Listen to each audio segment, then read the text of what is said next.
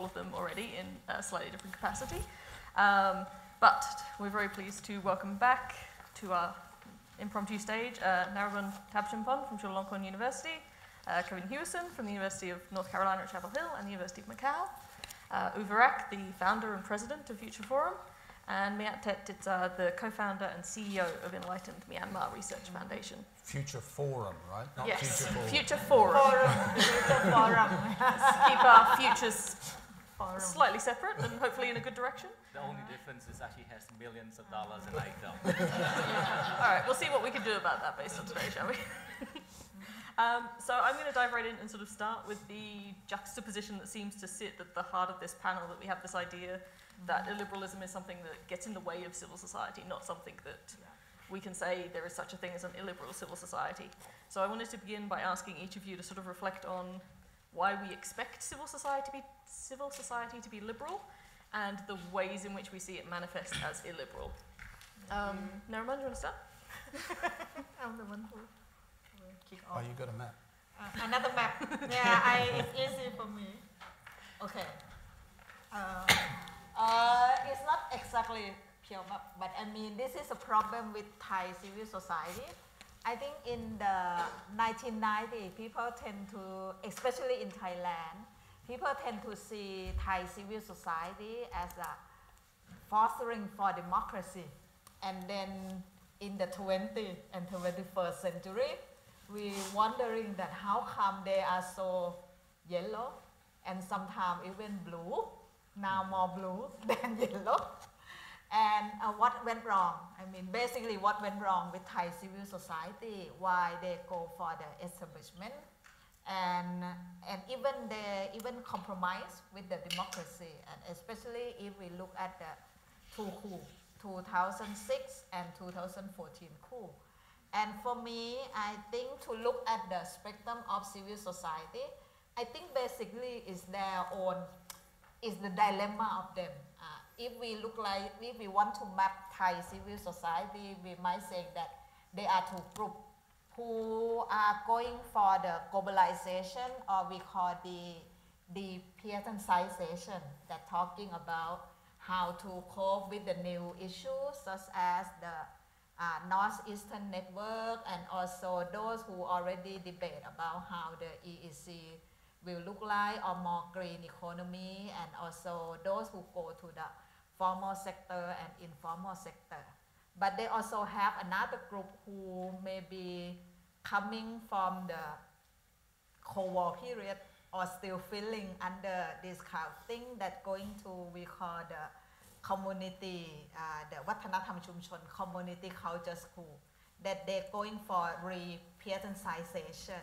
And that's the problem, because a certain of this group become the alignment or become the ally of the so-called yellow, and those who are, especially those who are talking about how to dealing with the issue. And I think those who, and in that case, for instance, and those who talking about sufficient economy, but I think the debate, the sufficiency economy is the discord. It's not the real thing. I mean, it's no one delinking with the market. You go with the market anyway, but your market is under the patronage, under the benevolence of the state or the family, the elite family. So in that case, it's a big problem with Thai civil society. And they make the mistake. I think maybe we may have to admit that in the last 10 years, civil society in Thailand have to bear the problem. We also have to admit, they have to admit that they're also committing to make the Thai democracy cannot go forward. But whether they have enough soul searching and change is another thing. But what I'm going to try to say today is that under this kind of character, what in this election, what happened to them? One thing that we found out is that some group decide to, in the past, people tend to believe between state, business, civil society, like a triangle. And they tend to believe that as a civil society, you are not supposed to dealing with the political society or economic society, but in reality it's blurred. civil society in Thailand also accept some funding from the business, and definitely civil society in Thailand receive funding from the state. I mean, several promotion, so and so is a lot. So in that case, it's no bottom line or no demarcation line. And for them, I think this is the myth to feel that they should not involve in political party or should not involve in political society. And I think it was the debate long time ago whether the red shirt should be called civil society and then the yellow shirt should call civil society or not. But if we look in them in reality, they already in that. The change for this election, I think first they already admit that they went wrong. I mean, in a certain thing in terms of their role. But whether they are still, I mean, they can still be the foster for democracy is still no. I think this is a problem that they still go with the establishment. And if we look at the NGO and civil society, Kevin maybe add more. But what I see for that, they have a certain civil society group and NGO that go to the political party, such as work with the Future Forward for a certain group. But they also have another group that still go with the business, with the state. They are not exactly say that they are support Palang Pracharat, but they are the group that still working with maybe community organization, CODI, which is also the back behind for the Palang Pracharat party. And some still stay with the real yellow. If you look at the list of the person who go for the action, the PDRC party, that I still cannot remember the political party name, Action for something Thailand. The PDRC party, you will see a certain name of the civil society member that run for the election. But I think this is also the problem is that if we talk about liberal or illiberal concept, Thai civil society, in my opinion, they are still have not yet go beyond. I mean, the issue of the illiberal. In that case, some start to talking about the issue of liberty, but I think this is still debating at the moment. Thank you, Kevin. What's your take on the? What was your actual question? so Why they should be? My prompt is why do we think they should be liberal? Yeah. And what are some examples that show us they aren't? Okay, well, if we go back to the 1990s, and let me get a little bit theoretical here. Well, I'll get theoretical in a moment, but if you go back to the early 1990s or the mid-1990s, throughout many parts of Southeast Asia, there was a real enthusiasm for non-governmental organisations or civil society organisations and for the expansion of civil society in the region.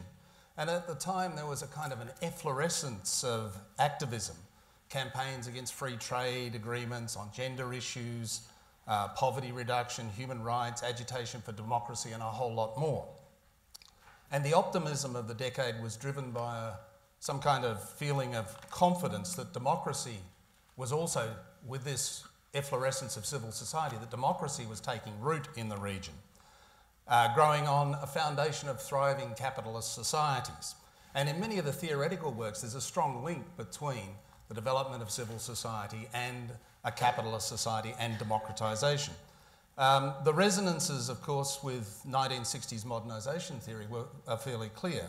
The third wave of democratisation was said to be washing over the region, and that was emphasised by the triumphs of popular uprisings in the Philippines, South Korea, Thailand in 1992, and Indonesia.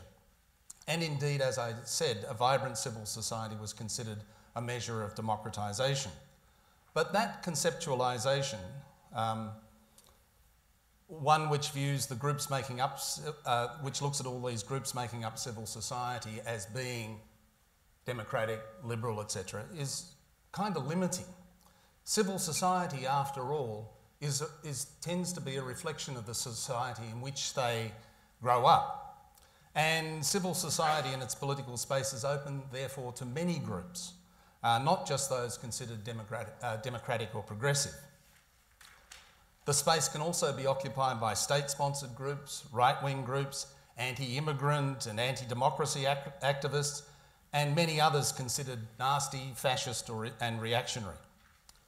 that the groups occupy civil society's political space, that these groups will sometimes be violent and will oppose other groups, should be no surprise when we consider that all the societies of Southeast Asia, in one way or another, are riven and driven by conflict over all manner of resources. And civil society tends to reflect society as a whole, as I've already said. The travails of electoral democracy in Southeast Asia should alert us to the fact that increased national wealth does not necessarily result in a civil society that becomes the natural ballast of democratisation. The split we had, that was just mentioned, between civil society, economic areas or business, and civil, did I say civil society? And state? State and civil society, the three, the triumvirate. As Naruemon said, that's broken down. But in one sense, it's always been broken down, but it breaks down in different ways at different times. And if we think of, for example, the relationship between state and business in the last 20 or 30 years and neoliberalisation, etc., there isn't that distinction anymore between what is business and what is state. Business is inside the state in many, many ways. And now I think the other thing, your diagram is gone. My diagram. Your map is gone. Okay. If you look up at that top corner in some sense, I mean, there's a movement in that direction in civil society as well, which I've called in some of the things I've been writing sort of the struggle for civil society. Business is moving into civil society. And it's moving into it not just in political ways, but in terms of the way you do things like development that NGOs used to do. So you end up with a managerialism, a privatisation. You end up with social entrepreneurship. You end up with philanthropy. And I think that's another kind of challenge to civil society. It always used to be considered that civil society was struggling with the state, and often the state was oppressive. But now you've got this notion of business struggling for the soul of civil society as well, whether that's a liberal civil society or an illiberal civil society. Excellent, thank you. Virak, do you want to reflect on some of that or talk to us about illiberal civil society? You know, there's a saying that that you don't support dictatorship until you're a dictator. So in the case of, I think, illiberal civil society, I think the problem, as I think sometimes understood by the West, particularly for a country like Cambodia, I'll try and narrow down to Cambodia, and that is to look at it as an idea, or ideologies, or positions, or policies, instead of actually a space. A space is just a space. It's nothing more than that. And the objective of all of us should be to preserve that space where vibrant different ideologies, different interests, and different ideas could take roots, could be debated, could be, could be discussed, and organically through that chaotic and messy process, different people can actually push different ideas for the broader society. I think the discussion of a liberal society in a way, I think we're running into dangers of discussions of democracy overall, and this is actually true in the case of Cambodia, because we tend to identify Democratic Party and Communist Party, and in the case of Cambodia, the CPP, the Cambodian People Parties, sometimes referred to by the opposition and some people within the NGO world as the Cambodian Communist, or the Communist Party, or Cambodian Communist Party of some sort, right? It's this thinking that you're not a democratic party, even though you're competing in the democratic process, and because you identify in the sense. But my belief is, as long as democracy is a process, it's not itself just an idea. I mean, itself is an idea, but it's an idea based on this system, or more of the process, not on public policies, or not how you solve different issues, whether related to minimum wage or any issue. So the aim would be to preserve that process. As long as you preserve that process, then things would hopefully improve over time. And if you want to see how messy the process is, all you need to do is actually look at two countries right now, the Philippines and the US. it's chaotic.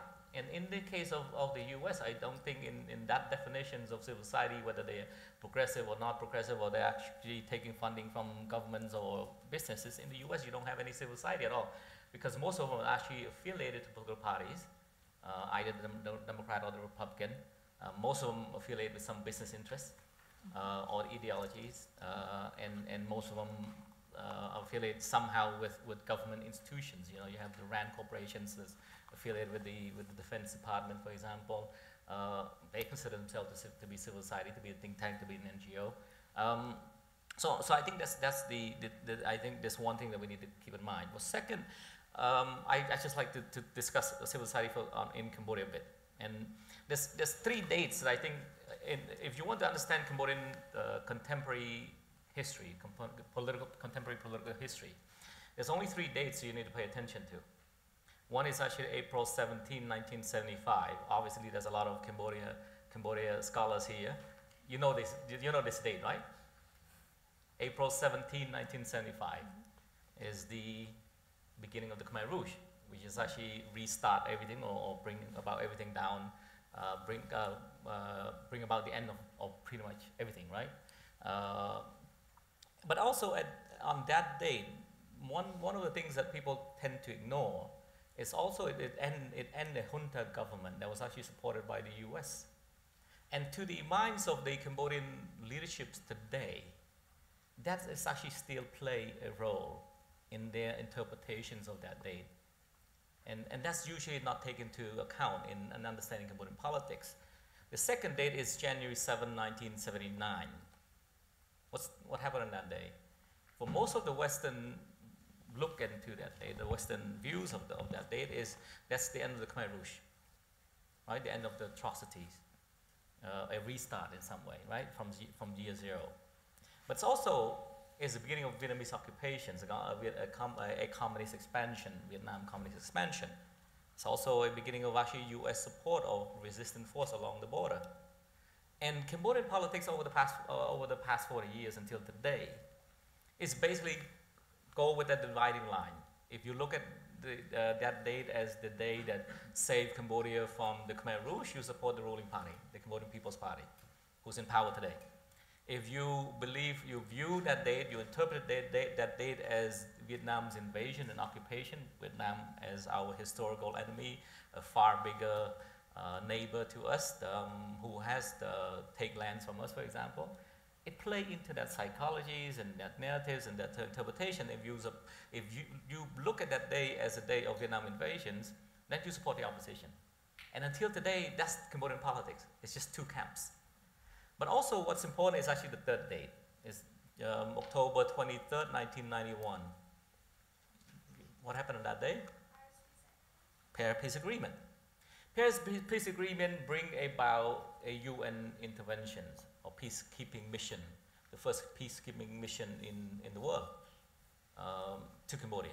And then a UN sponsor election of 1992, a UN sponsor constitution, adopted in 1993, and so on, and the whole history that come afterward. But what's happening on that date is also, and this is often overlooked, and to the West, from that date on,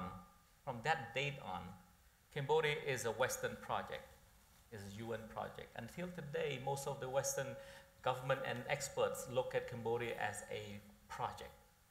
And this is becoming a huge problem on how we deal with civil society, because when you look at Cambodia as a project and then you start civil society in the 1990s with a lot of UN money, and we have more UN agencies in Phnom Penh than many other capitals and many other bigger capitals. We have a lot of international organizations and all types, right? And what these money, as Cambodia was a project, supposed to be a poster child of a post-Cold War era, then there was an obsession of trying to recreate Cambodia in their own image. But the problem is actually in their own image is based on their different countries with different systems. So the French will have a legal system that actually reflect the French system. A common law system will come in and say you have to do these things. It's actually coming with different agendas. Everybody have their own kind of what they define should be an ideal society or ideal country in the way they see fit. And I keep on saying that I think we have too many good advisors. We get so many good stuff, and combined is a horrible, I mean, too many good ingredients to combine, you can't eat it. It's very, very complicated, it's very issue. Now, there's actually an underlying problem with this thinking now, Cambodia as a Western project, as a project. There's two problems. One, Cambodian people themselves start to believe we are a project, and this is why if you look at the opposition strategy, for example, they want a recreation of the Paris Peace Agreement, another rescue mission by the UN or by the West. And that's all their strategy, that's their main strategy. And civil society is thinking in the same way, that democracy has to be delivered by other people who treat us as a project. And because we treat ourselves as a project, and the whole population, and this thing has got passed on to Cambodian young people. I'm talking about people who's not involved in any of these dates, who's born after all of these things, and yet it carry on. It's a contagious disease in some sense.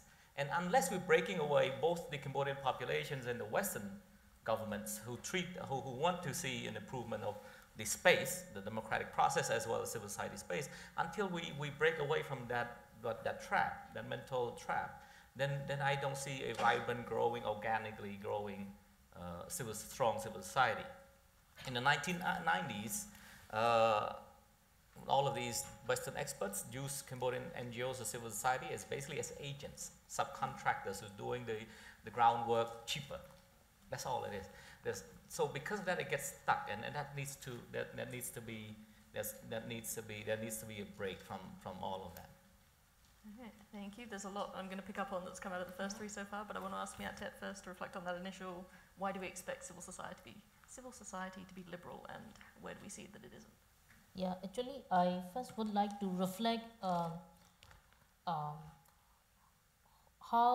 Myanmar became familiar with the terms of civil societies, So then I would like to point out 2008 cyclone Nargis. Yes, we have civil societies in the past, in the independence, causes for independence era, but we were not known to that institutions as civil societies. We don't call them. But in 2008, cyclone Nargis, and then you all know that we have experienced this over half a century of dictatorship and military authoritarianism. So in 2008, we have this very disastrous, highly disastrous cyclone Nargis, which kills over 140,000 people in one night. And this is the most disastrous disaster in our recorded history. So after that cyclone, right after the cyclone, the military junta didn't let the international communities to come in to give the supports to the cyclone affected communities, and it is only the civil societies, it is only the people themselves making efforts to help the affected people. And then after like 2 weeks, with a harsh push of international communities, they let the international communities come into the country, and then started the emergency response. Since then, what I think is we have a give way for international communities to come in and to be involved in the democratizations and more democratic transitions of the countries. And I think with those all impacts in 2010, yes, of course, we also have to somewhat appreciate the political will of the military junta to make a change, I don't say democratization, but to liberalize, to politically liberalize it in order to legitimize themselves, right? So in 2010, we have this political liberalizations. So starting from this 2008, after Cyclone Nargis, with the involvement and support of international community, starting first more on the emergency aid, then recovery, and then to the development aid. What they brought about is the projects called good governance. So under this concept of good governance, civil society plays a key role in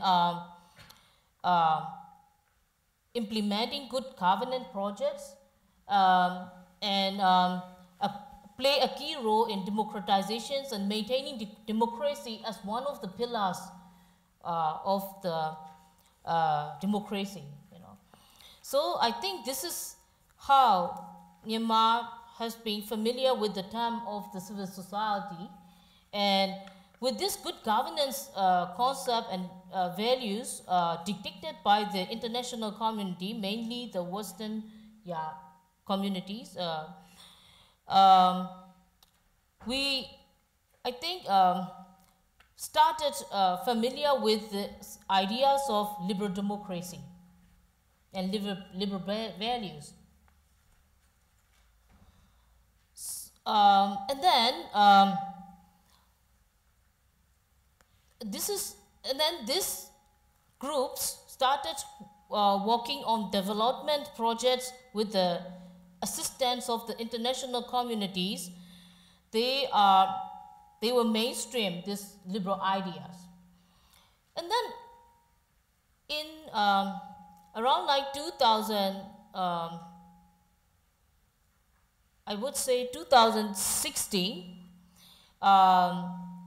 the state councillor, Aung San Suu Kyi, started actually talking about the involvement of civil society in the peace process, even though the civil society have been involved in the peace process since a long time, I mean, she talked about more formal involvement in the peace process.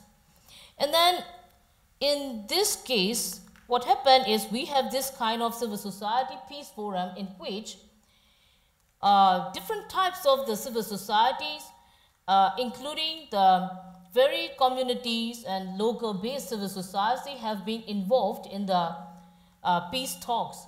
And then they have had a chance to communicate with those civil society who had international exposures and relations, who have been quite familiar with these international norms. I mean, they meet each other and then learn that, in Myanmar, we have different types of, two different types of civil society. One is more what they call themselves is progressive groups, and the other is more like community-based groups, which only focus more on socio-religious and education development of the poor people. So this group is not that, very familiar with international norms, and then they have this kind of divide, And then the other groups call themselves as progressive groups. They point out, those community-based, local-based civil society, why they are even not familiar with the basic human rights norms or gender norms, they challenge the other groups. And then they started talking about this kind of liberal ideas. They more like cautious to be like a liberal idea. But one important thing is soon after this progressive groups started talking about this liberal ideas, then they have been experienced with this challenge of their values through this Rakhine issues. They have been tested. Many of the civil society fail, you know, and yeah. So this is the situations in Myanmar, and what I think is in Myanmar, I think we are different from, I think, Thailand and Cambodia case. We are still at the stage of learning, you know, democracy, I mean, even representative democracy. So what I think is, and then learning about more on the development project as well. And we have so many things still to learn. Yeah, so, and then at that case, what I found out is the civil society role is very important to forming the norms and shaping the norms, the new norms in the society. So as a norm builders and shapers of the society, what I think is they should at least, I mean, they should embrace at least the fair norms for the whole humanities in the society. Thank you. All right, thank you. I want to pick up, both Virak and Myat had mentioned the international dimension, which didn't seem to come up at all in Thailand. Can I ask Naruemon and Kevin to reflect on that a little bit? Yeah, well, maybe before reflection, I think, I mean, if we're saying that the core pillar of democracy is two concepts, liberty and equality. The big issue for Thai civil society is that when you use the word, I mean, many of them talking about the issue of equality, would like to work for the community, so and so. But the big problem, and I think when we talk about the issue of liberty, the big problem for Thai civil society, I mean, especially when they face the new different type of opposition. I mean, during the 1970, 1980, you are clear that your opposition is the military or dictator. But when you go to the 20th century or 21st century, you don't know how to deal with the business, you don't know how to deal with the parliamentary system that come with the business and the policy. The big problem is that they compromise the concept of liberty. Feeling that you are what you call acquaintance enemy is more useful than a new enemy that you don't know before. And that is a big mistake. Because rather than try to be more democratization, demonopolization, you go back to another different term. Feel that, okay, a certain level of monopolization in terms of power will be more useful, and I think this is the first big mistake. Second thing is go too much on what you call issue-based politics. The real big problem is that it's go from one issue to another issue. And in that case, they might feel that to dealing with the illiberal or dictator or authoritarian to pass a certain law or policy, it will be useful for their project, I mean, become project-based or issue-based, rather than seeing it's a whole policy. And at the end, it's come back with a backfire. I mean, this is a big problem for Thai civil society. And I think in that case, it reflects their legitimacy at the end. We talked yesterday that civil society has legitimacy because you have a people. But when your people doesn't want what you want to do, that becomes a problem that you lost your mass base.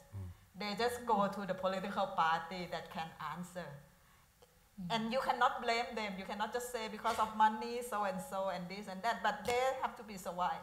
But because you come out with a certain issue and you cannot, you cannot saying that I'm represent you, so I know more than you, and I can think longer than you, so this is so and so. And this is a big problem for the legitimacy of the Thai civil society, I think, in the past 10 years. And also already reflect in the election and already reflect that how happened for the civil society. Another issue is also not only on the issue of legitimacy, the second issue is autonomy. Because you work closely, I think this is, it's not called pattern and client, but the feeling that I think if you receive funding, they already have a debate a long time ago about how autonomy do you have from the project that you receive. And Thai civil society cannot avoid this problem.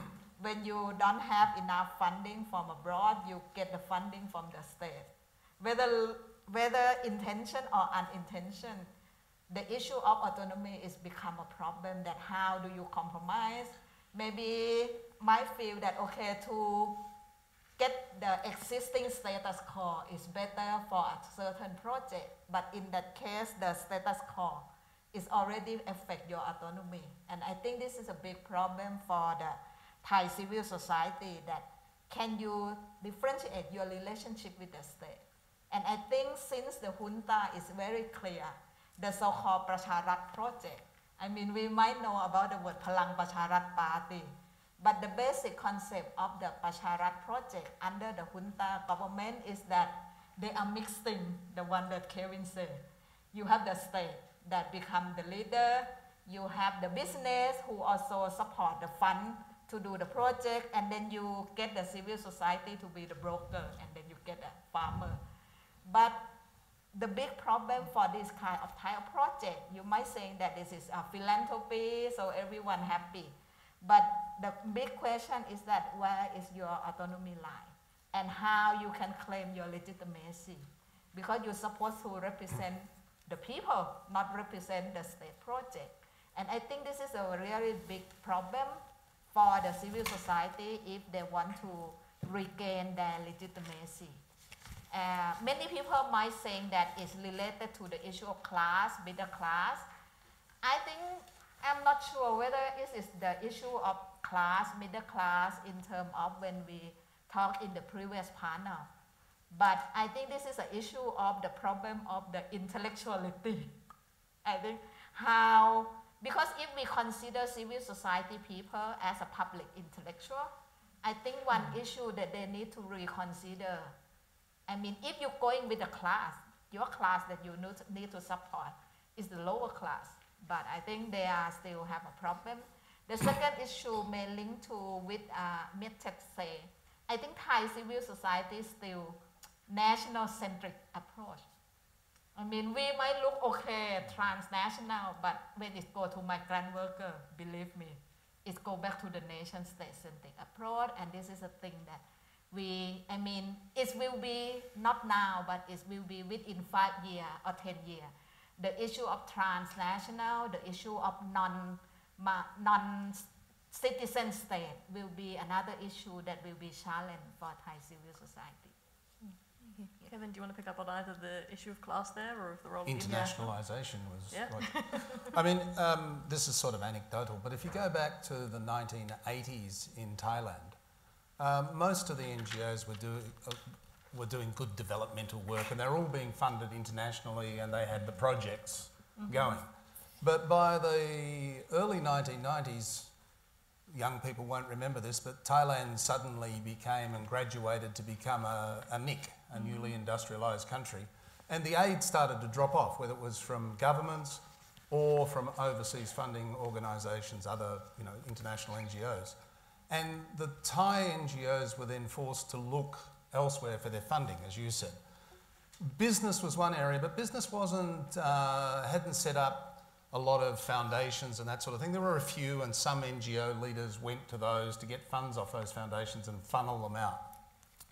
But one of the big trends, which became institutionalised, particularly when you got to around about the 1997 Constitution, was the idea that the state should provide funds for NGOs, particularly through the Local Development Institute.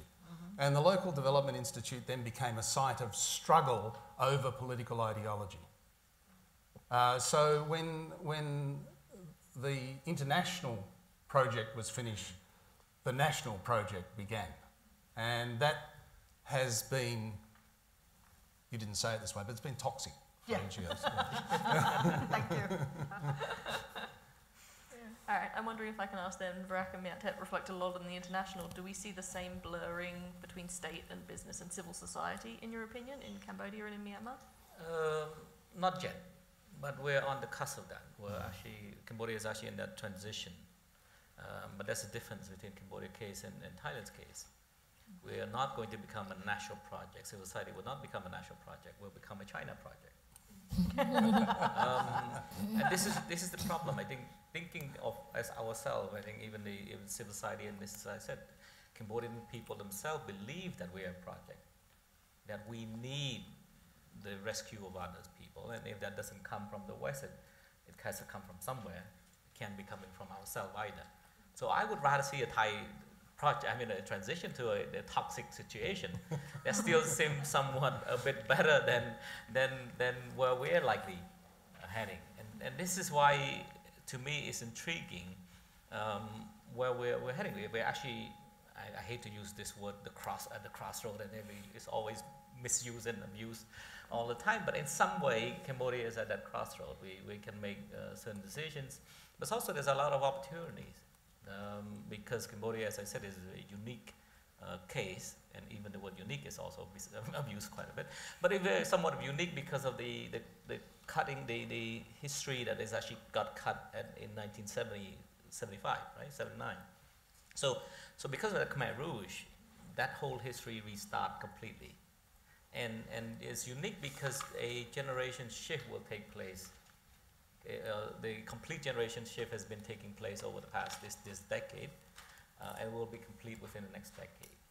And that means there's a lot of potential problems, but also a lot of opportunities. The question is actually how you deal with it. Now, I'll be transparent. The Future for my organization is actually a Western project.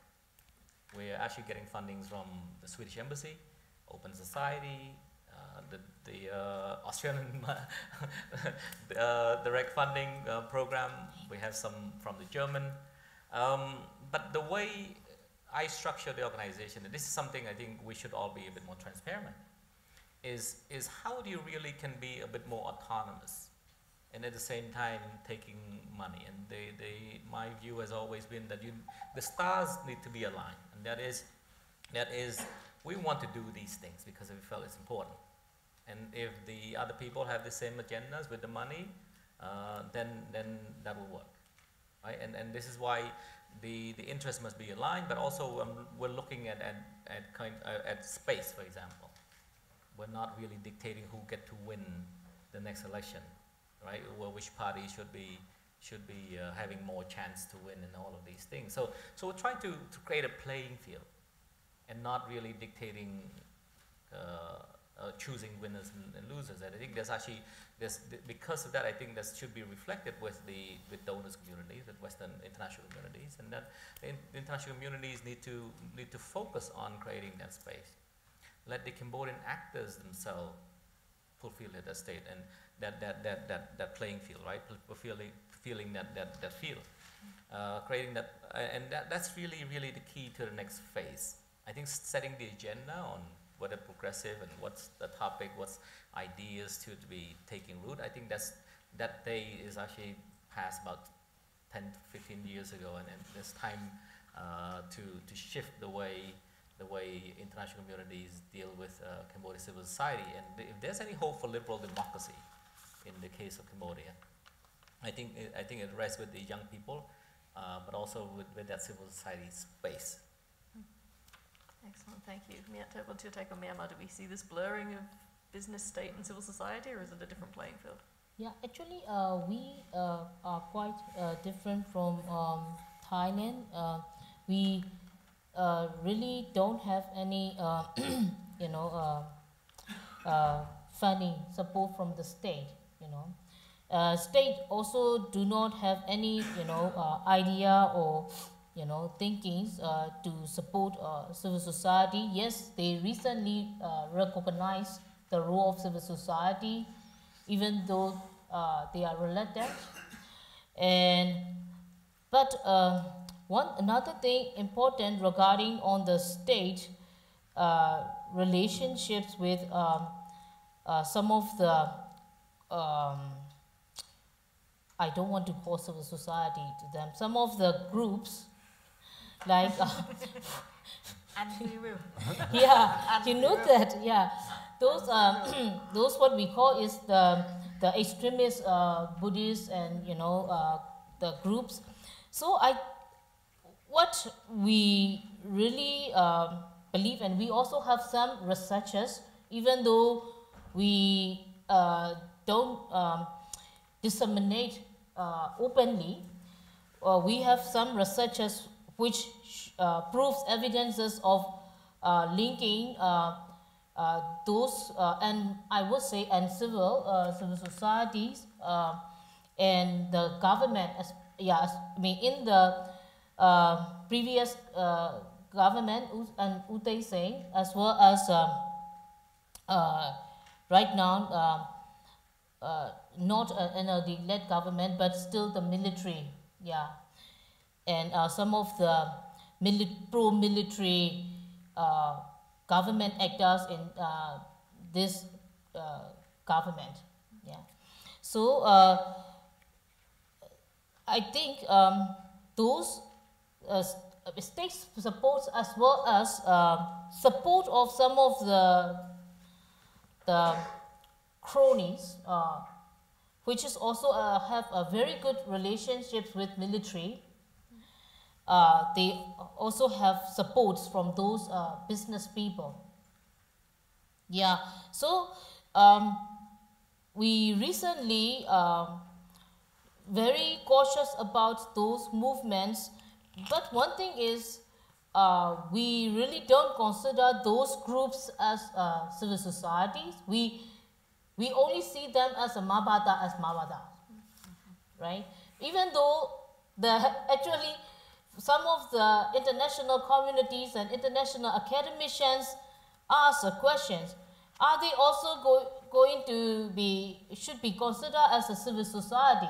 Then I would definitely say no, we don't see them as a civil society. We are just Mabata as Mabata, right? But there's surely there's some support, and there are also now lately we also have some of the civil society which is aligned to some of the ethnic groups and some of the political parties, ethnic political parties, but I would say aligned, not allies, because based on our recent research on the role of civil society and peace process, those civil society aligned to EAOs or ethnic armed groups or the political parties, even though they are aligned with those political friends,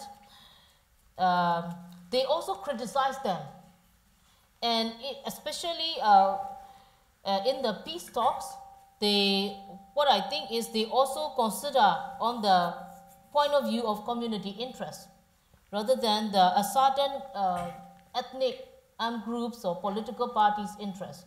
Actually, the reasons why some of the civil society align itself is to have some voice in the union peace talks. This is one of the reasons they align for some of the civil society. So this is the situations of civil society in Myanmar, how they are going to relate with state or political entities. Okay, excellent, thank you. I'm going to move to questions in just a minute, but I'm going to ask everyone to give me a brief 1 minute max take on where civil society is heading in the next, let's say, 10 years. Naruemon, can I put you on the spot first? Me? Yeah. Have a one with the map always. Wow. I think we are now in the politics of reactionary. I mean, for the heyday during Kevin time, the civil society might be have a so-called civil society. At that time, we don't have the word uncivil civil society. But basically, we have uncivil civil society, not always progressive. I think that's the old heyday with the talking about civil society, media, people, politics.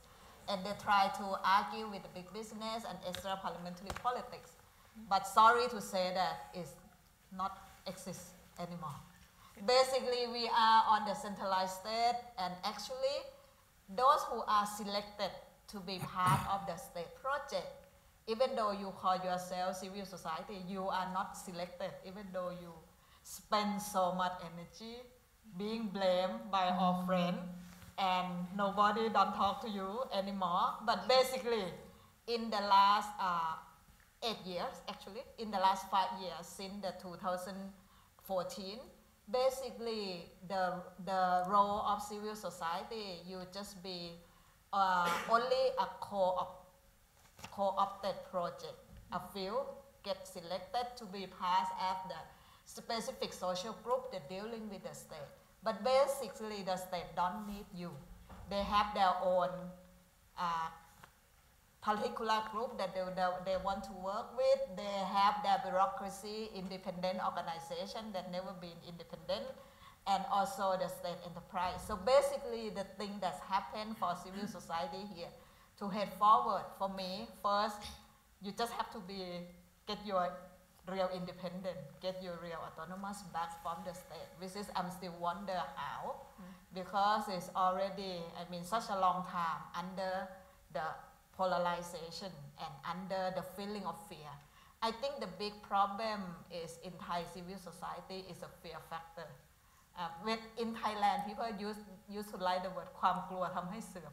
The fear make you great. And this is a problem of Thai civil society in the last 10 years, that this is their problem. So to head forward, I think basically you have to see that where is the people. And for them, I think right now they have a certain issue that become this illusion. However, if we admit that civil society reflects Thai society, civil society not always mean the progressive force. You have both progressive and conservative. You have both who go for liberal with the liberty concept and those who are not willing to go with the illiberal. And I think the big problem, in fact, for me, it will be politics or contestation inside civil society, that we should see that whether the element of those who are more progressive and more with the liberal ideas to be able to win over the old style with the high hierarchy inside civil society to change it. And I think this is the thing that we are find out for in the 5 years from now. Excellent. Kevin, where are you seeing us in 5 or 10 Yeah, years? basically what she said. Civil society does reflect the rest of society. So that whichever society you're in and whatever stage, level, whatever you want to say, epoch that society is in, civil society will tend to reflect those forces and struggles and challenges and so on. Internationally, though, I think that's a different map, but the movement is towards what I call businessification of civil society. And you see that internationally, you see that in the United States, you see it in Australia, the idea that NGOs have to become, or civil society organisations have to become much more business-like in their operations and respond to those sorts of ideas. You know, so if you read The Economist every week, the way to solve Africa's problems is to give everyone a smartphone and they become an entrepreneur. Over, you know. So, but that's the direction I think they're going internationally. And you use the smartphone to read The Economist every Yeah, if you can afford the subscription. Virak, what do you make of Cambodian civil society in the next 10 years? I think civil society in Cambodia will be leaner, meaner, which is actually I think more capable. We're at the cusp of actually building that intellectual kind of civil society, that knowledge-based programming. I think that's happening now. But it's also more diverse, which means that the Western monopoly on civil society and the narratives in Cambodia, inside Cambodia and on Cambodia will be challenged. And that challenge will come from 3 main sectors, 3 main areas. One is actually China, and China sponsor as CSOs. I think just like Western sponsor CSOs, we will have China sponsor CSO. We will have national civil society, people who's actually going to work with the state. And then we'll have the business groups also, which is make it a lot more interesting. I'm ready for that. I'm actually happy for that. And my recommendation is this though, and that is, I think for the benefit of civil society and liberalism, for not just Cambodia but also Myanmar and Thailand, is bilingualism. I think in some way it's like travel, opening up your world, I think language is also opening up your world. And I think there's actually a lot more investment that's needed in creating them, opening up that world for the populations. I think it's in the interest of liberalism and in the interest of all of us to also look at that, not just the knowledge, but also the language. It's actually that allow them to open up to more knowledge. So I think with today's technology, I think that's the best, the best investment. Myat, where do you see Myanmar civil society in 10 years? Yeah, actually, on March 8, last March 8 is International Women's Day. And I saw on the news in several places in not a main city, but local cities in Myanmar, women have a march for eliminating gender-based violence and more gender equalities, right? And actually, this kind of march will not be happen unless the gender-based civil societies in Myanmar organize or give them the awareness to this very local-based, community-based women groups, right? So, what I think is, yes, we are now, we have more debates on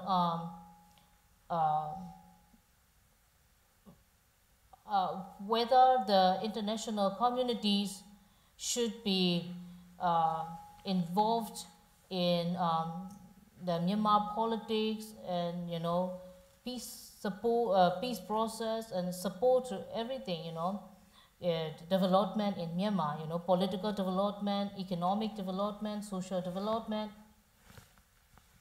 What I think is we need those, support to civil societies. And this support means a lot for our country for a very simple things, learning and educating and exposing. Because we've been closed for a long time. We need to learn a lot. Yes, with those things, we, in some of the cases of the ethical issues, the people might be exploited, But the thing is, we have been, these people, poor people have been exploited by, since is a monarchic era, and then the colonial era, and then in this, democratic transition eras. In different eras, you name it, this group of people have been exploited by, political elites, business elites.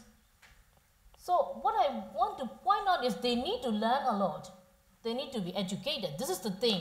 Then, finally, these foundations of learning and exposures will give us a good foundations to maintain a good rules, practices, and norms. This is the very fundamental base. So I really have hopeful for our civil society, even though they recently been quite tested by issues in Rakhine. One thing I'm quite sure, even if not for all, NGOs and civil society, but majority of civil society, if they learn more about the issues, if they change, if the knowledge they currently have about these issues on the Rohingyas, then their actions and response will be quite different. Okay. Yeah, so I have hopes for a civil society to have play a good role in forming and shaping norms for the well-being of humanities. Excellent. I love ending our internal discussion on an optimistic note, at least. So we've got about half hour now. Do we have some questions for our panelists? Let's start over here.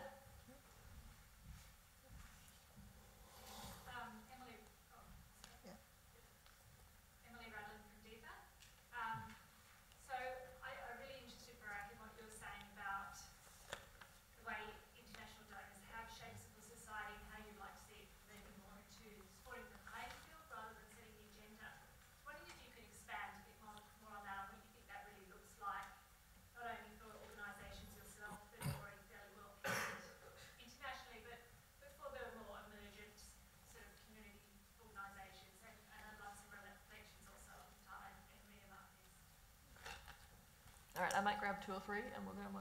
Chris in the front. Oh. Yeah.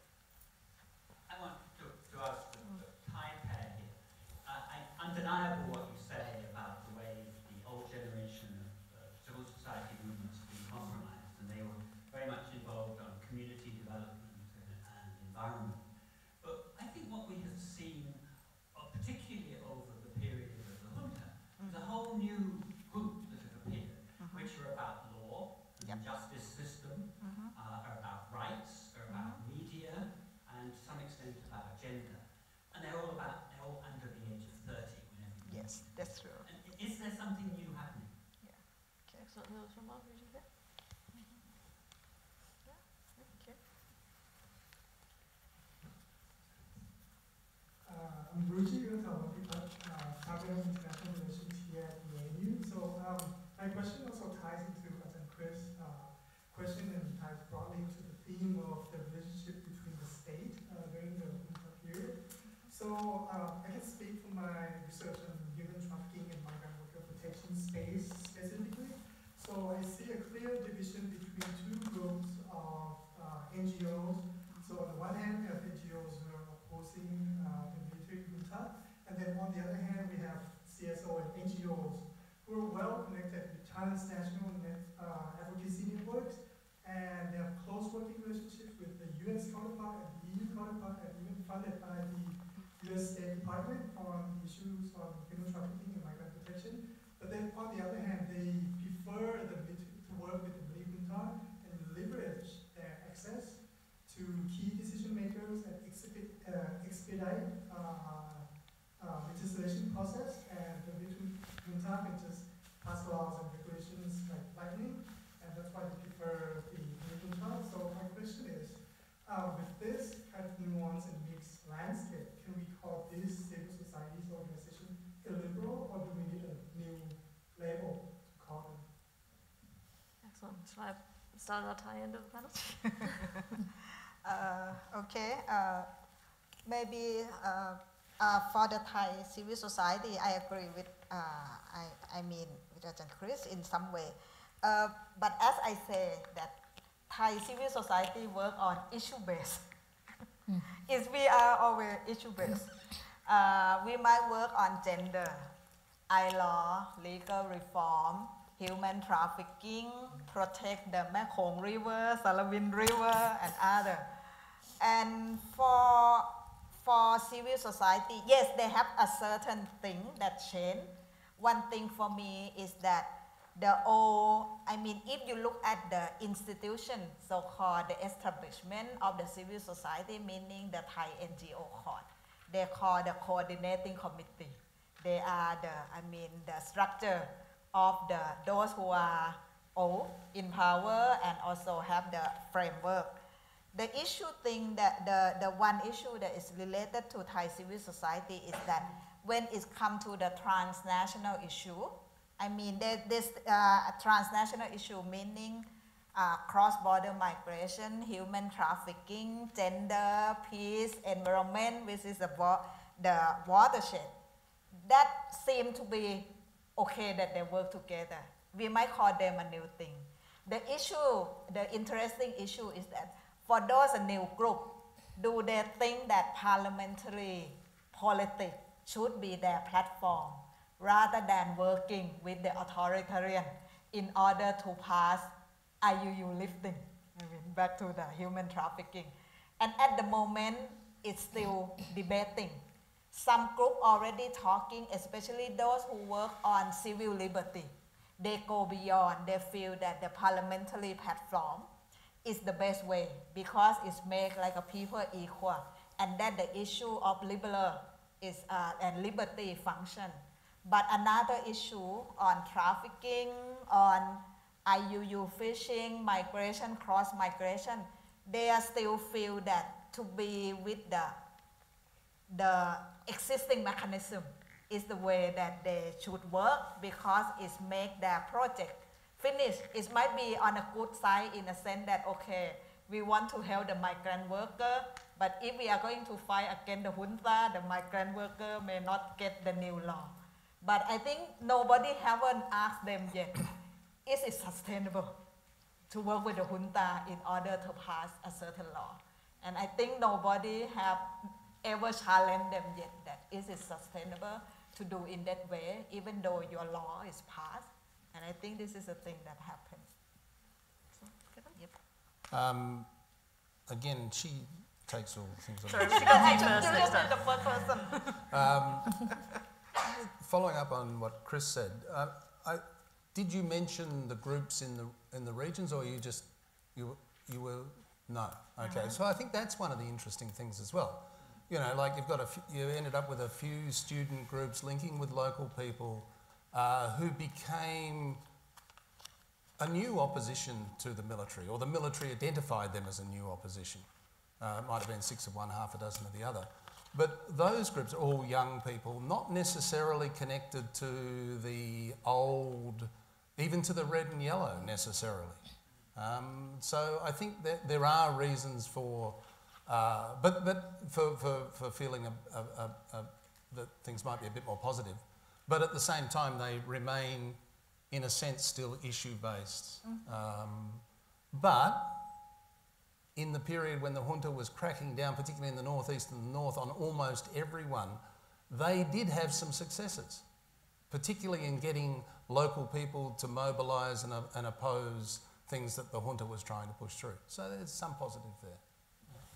Can I add? I forget. They also have some civil society with the red shirt, and they are still work. For instance, the issue of the anti-Pamud Dam, they are the one who get arrested nearly every month when they try to protest. And for them, they are long before. And I think a certain, a certain issue that the junta feel that they are too normal, too little people, but they have a certain group, especially when it go to the resource politics, that the junta feel that big business is better than the civil society, and that one is also make them more democratize and radicalize them and make them to link with the red shirt, and we see a certain movement that take place. Correct. You look at the agenda of this conference and as an overall agenda of a rule-based region, right? A rule-based regional order, for example. That agenda fit with some of our agendas. For example, my own, I believe, is actually in Cambodia's interest to not remain a project of anybody, right? And there's the best strategy to go about doing that is actually to also support a rule-based kind of regional order, which means that I think we need to find a way to influence that policy, that at least has strategic decisions. That would fit with Australia's agenda. And this is where I said the stars need to align for international Western organizations and donors to support. Australia is doing such an amazing job already in influencing somewhat Cambodia foreign policy direction. You look at some of the people who actually study at ANU right now, on those people who actually graduated and went back and doing stuff that is actually on foreign policies, shaping the discussion of the next 10 years. Invest more in that. It fits your agenda, it also fits Cambodia's agenda. It's perfect. The stars align, and trying to be a bit leaner and more meaner, and I think that's the way to do it. But second, the only danger I see is two. One is cost. Two is brain drain. Many of them go back, and many of them didn't go back. That's not beneficial to Cambodia, that's beneficial to Australia. I want to make sure that it beneficial to both countries and the whole region. And in the hope that if it aligns with humanities, then it's perfect, right? If it's beneficial to humanities, then perfect. Whether it's on climate change or rule-based regional orders or any of that stuff. So invest more in the knowledge, in that kind of knowledge, kind of civil society. I think that's the way to go. But also critical thinking has a double-edged sword, right? Because you're going to see me critical of Western governments and Western people as well, and Western projects as well. I mean, if the agenda doesn't fit with our own agenda, we'll be critical, and some people are not happy with it. So when you teach people critical thinking, expect that, and don't get frustrated with it. And the fact that I think when we have this diverse, as I expected in the next 10 years, right, this diversification of civil society, the lack of monopoly, Western monopoly of civil society in Cambodia, don't get frustrated with it. Deal with it. Come on, because if you look at China-sponsored civil society, it has to be in their own shadow, their own system, right? Which is actually doesn't allow creative, critical thinking in some way. So they can't be that strong. They can be big, they can be large, but they cannot be that strong, right? So they cannot be that mean. So I think there's still, I think in terms of the values, civil society and liberalism, that's still matched with the concept of liberal civil society. So if it matched, then means that you already have a huge upper hand in that next debate. And so go with it. Embrace it, have fun. Yeah, excellent. Yeah, Thet, was there anything you wanted to respond to? As conclusion or something? No, we can take some more questions and come back.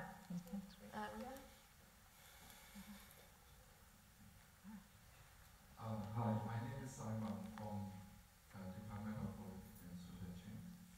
I have two questions. The first is a bit of idea. I've been working with academic organizations, and do we consider these academic, social, and cultural organizations as a type of civil society? And my second question is to Thitsar. What is your impression about academic civil society and their main activities in Myanmar? We'll take a few others from here. I'm interested in the issue of entrepreneurs that Kevin said. I think we have to be realistic that fundings come with certain values, and whether it's come from the West, that they want to sort of create a more liberal society, right? So when the funding sort of drop off, and then Thai civil society or maybe in other countries struggling to find alternative source of funding, and then it goes to the state, and it also comes with certain value as well, so that they have to follow that guideline, and the NGO have a hard time trying to negotiate that, and that's the situation today. In southern Thailand, a few years ago, the state gave like 50 million baht to fund civil society, local civil society, and that's kind of becoming a big bombing because there was a lot of debate and arguing among civil society whether or not they would take that money. And does that mean that the state is trying to buy off civil society in the area? So that is still a big issue. The problem that is still cannot be resolved in Thailand is that civil society cannot really find a sustainable source of funding to fund their projects or their work in the long term in order for them to maintain independence. So where that money would come from, we thought that when Thailand become a middle income country, we have a dream that maybe the middle class would support NGOs work, and that won't happen. Or it's not enough to maintain their work, probably because we cannot, those kind of values, the liberal values, cannot really take root in the society. So people don't spend money, they don't give donation for NGO, right? They give money to temple, but there's no tradition in the society to give money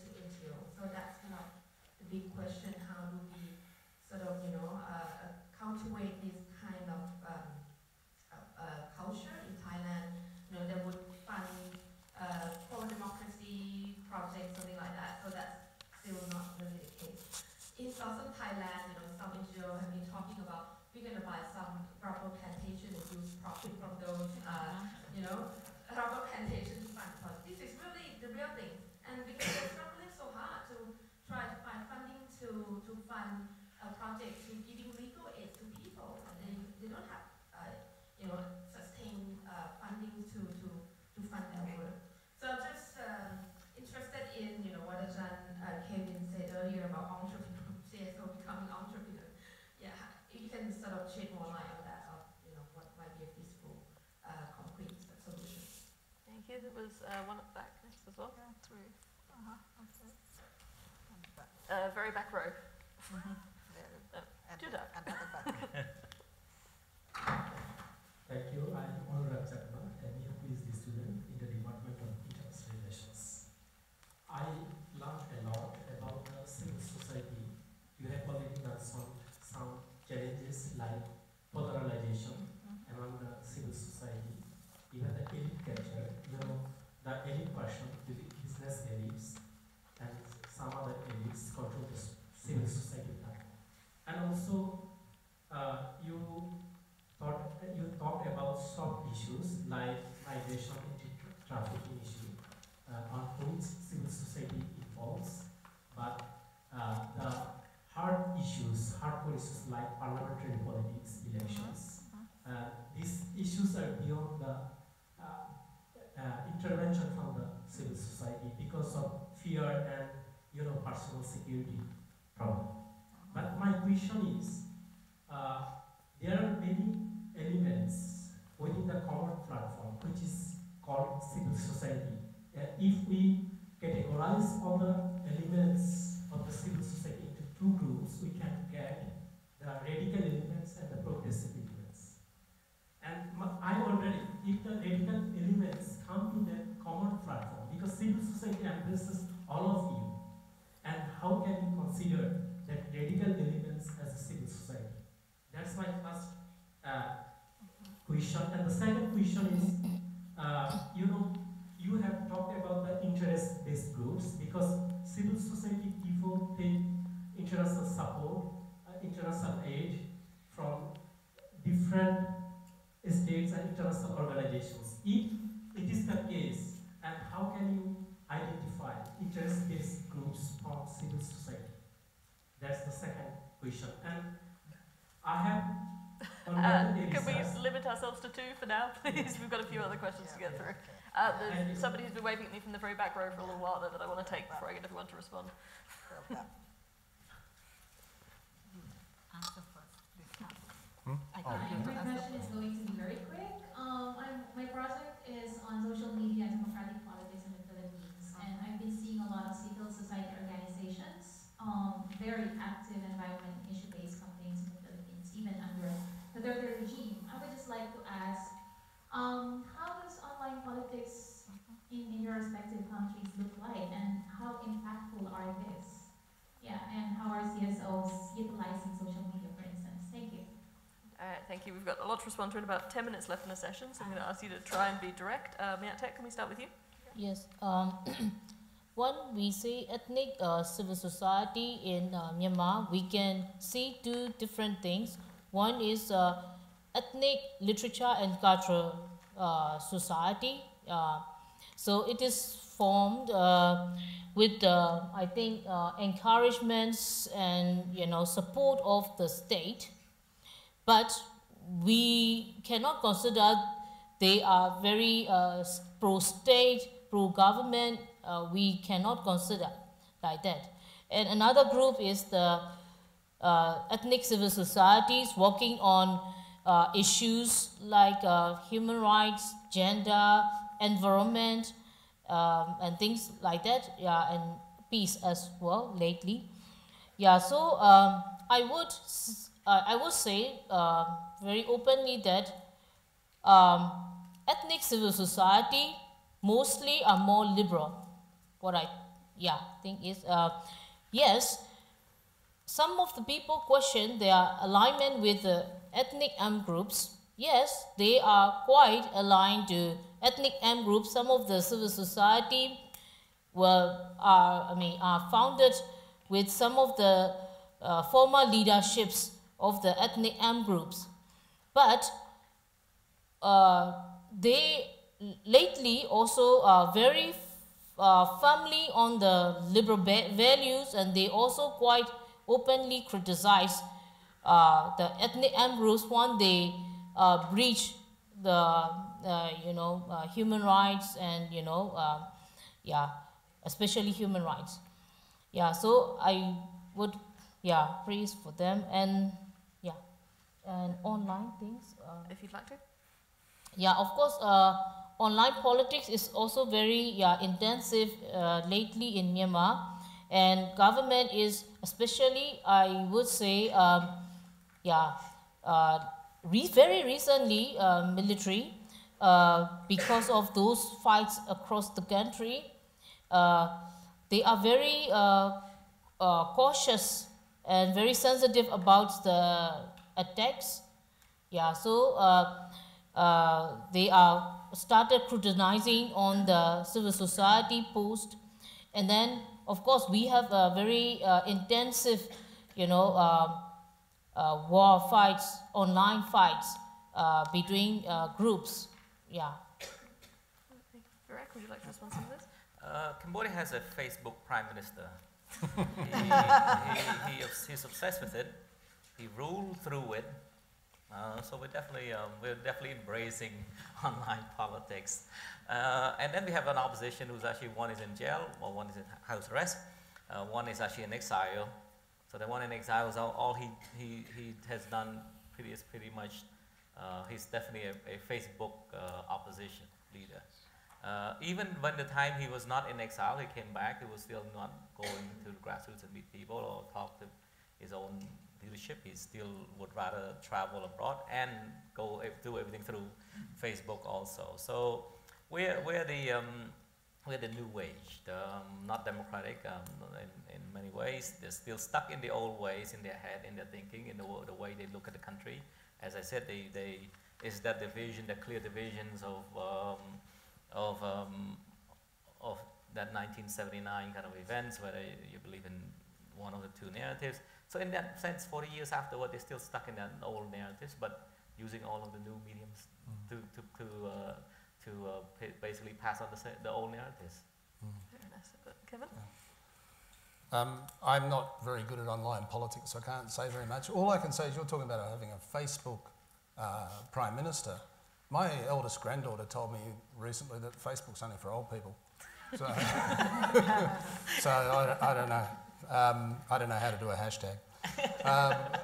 I'm going backwards through the questions. Interest groups and civil society. I mean, most definitions of civil society would include what you've called interest groups. It's a big sector of society which is only separated from business, which can have its own interest groups, and the state. So it's an all-encompassing term. So there's lots of different organisations that fit in there. I mean, if you think of the United States, for example, they're registered, I think in 2015 they had over 350,000 registered tax-paying or registered for tax-paying purposes. What do they call them? I forget what they call them in the US, but NGOs basically. So it's a huge range. And they involve interest groups as well. I think your question was how to make civil society organisations more progressive. Was that sort of what you wanted to know? I mean, I don't know. I mean, what I've been trying to say is that civil society tends to reflect the politics and the activism, things that are going on in society more broadly.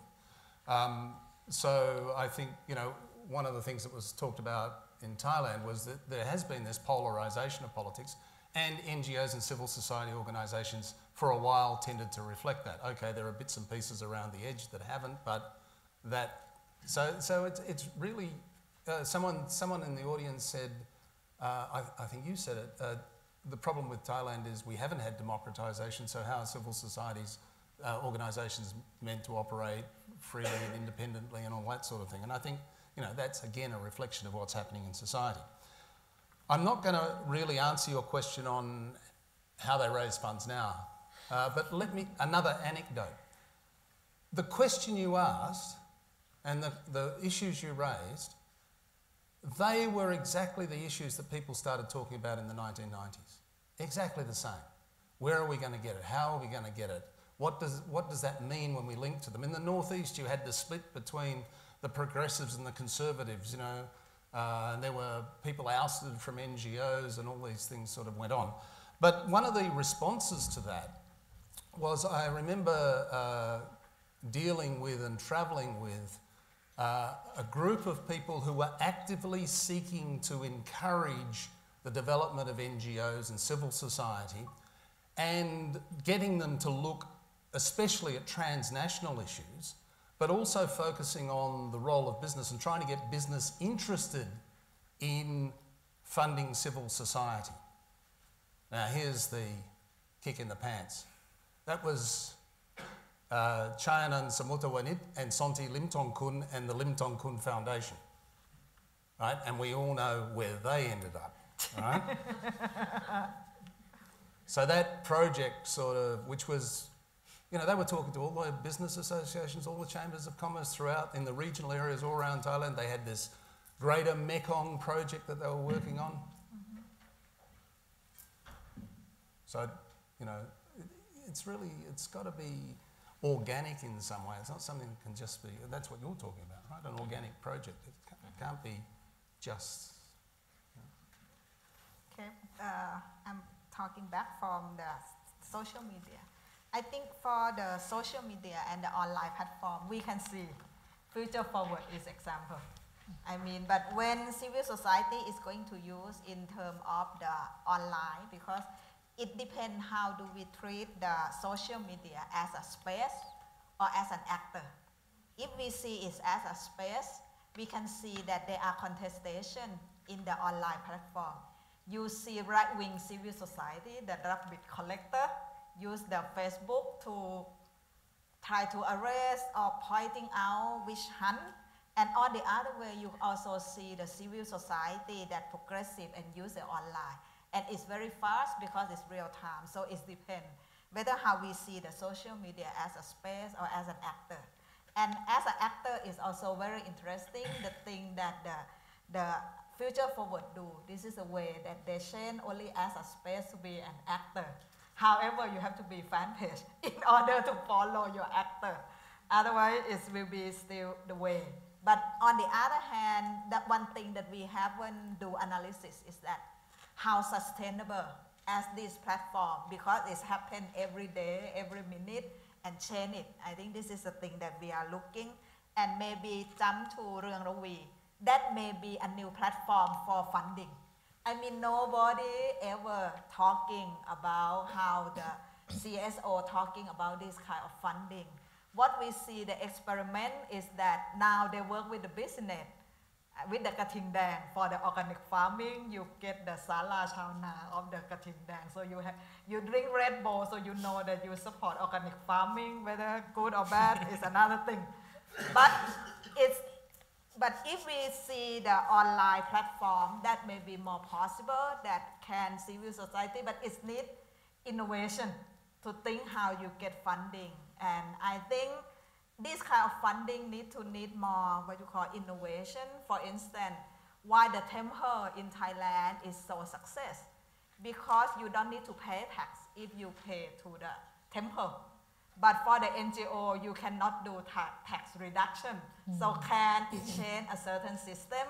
And we never treat temple as civil society. I think we need to re-examine, because basically uncivil civil society basically come from temple.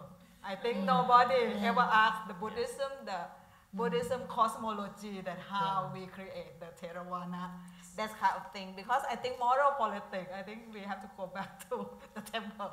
And that's a big problem, that we never look at this, and that might be a new terrain for we to re-examine if we would like to look at the illiberal in terms of the civil society.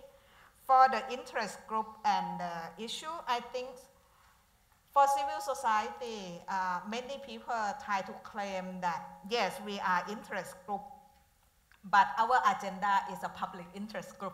So basically they accept that they are interest group, but it's a public interest. But I think the big problem for me up until now is not only Thailand. I feel the same with I work with Myanmar civil society as well, with the ethnic and also Cambodia. We haven't asked about the internal democratization inside civil society, and that might be an issue if we're talking about liberal or illiberal.